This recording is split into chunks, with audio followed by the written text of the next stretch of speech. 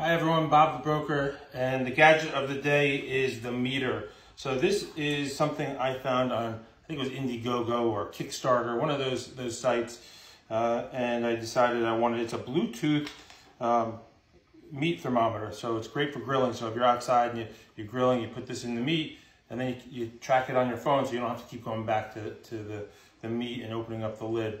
I waited about 8 to 10 months to get this. It wasn't cheap, and it worked great until I kind of ruined it, to be honest with you. So I had it in the meat. I went inside. It was Easter. I was doing 8,000 other things, and I guess I had a flare up on the grill.